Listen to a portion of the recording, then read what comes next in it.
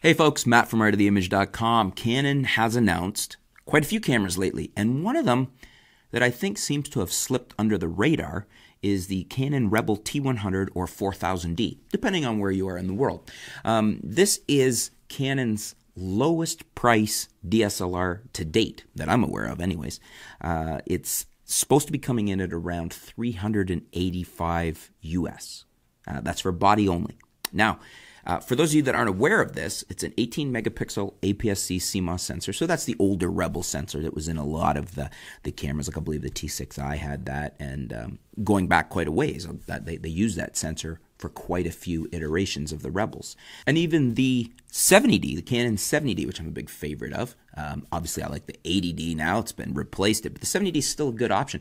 It had a very similar sensor. It's a 20 megapixel sensor, but they were very similar sensors, 18 to 20. It was 2 megapixel difference. So basically what I think Canon is doing here is building a fairly competent but extremely low-priced DSLR to corner the absolute low end of the market and to convince people, or to make the barriers to entry relatively low, $385 for a body only for a DSLR, to step up from your cell phone or your point and shoot. You know, an 18 megapixel Digic 4 processor, you got up to 6400 ISO, you got full HD 1080p up to 30 frames per second, you got 3 frames per second continuous shooting, 9-point autofocus, you got a 2.7-inch 920K dot LCD monitor.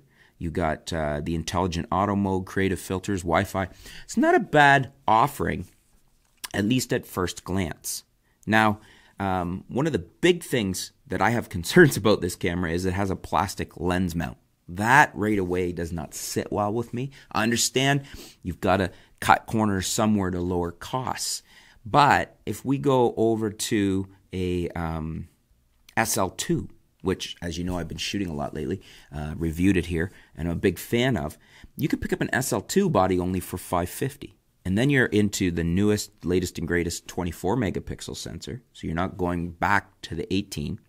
For $650, you can actually get it with the 18 to 55 IS STM lens. You've got really good dual pixel autofocus. You got a bigger 3-inch vari-angle touchscreen LCD. You've got full 60p HD, you've got a microphone in, you've got Digic 7, which is a more advanced processor. I mean, you basically essentially got a mini 80D here, and that's why I love the SL2, why I've been having so much fun with it, is it's small, it's compact, it's lightweight, it's a very, very capable camera. And I guess my thoughts are, for the little bit of extra money here, I think the better option is to get the SL2. I understand Canon wants to have an ultra low price point, but $385 versus $549. You could also pick it up as an Amazon warehouse deal. Somebody's returned it. It's open box item, like open box in a store. You could get it as a refurb, and you could get a used one for less than that. And I guess I just think that you're getting a lot more with the SL2 versus what you're getting out of this new T100 4000D. I think there's a lot better specs in the SL2, and I think, for me, almost anybody I would encourage to step up, find that little bit of extra cash and step into an SL2 than to get this T100 4000D. It just seems a very underspec'd camera despite the low price. So I wanted to throw that back to you guys. What do you guys think? Is it a good thing? Do you think that was a good move of Canon's? Do you think there are still people that should consider a T100 or 4000D? Or do you lean more towards what I'm saying, that, yeah, step into an SL2, get a used 70D, buy something, a better camera for a very close price, and just get a lot more camera for your money? What do you guys think? Let me know in the comments below. Let me know if you think there's a place for the Rebel T100, the 4000D. Or would you rather them see somebody that's considering that step into an SL2 for the little bit of extra money, as I'm suggesting? Just curious to hear what your feedback is.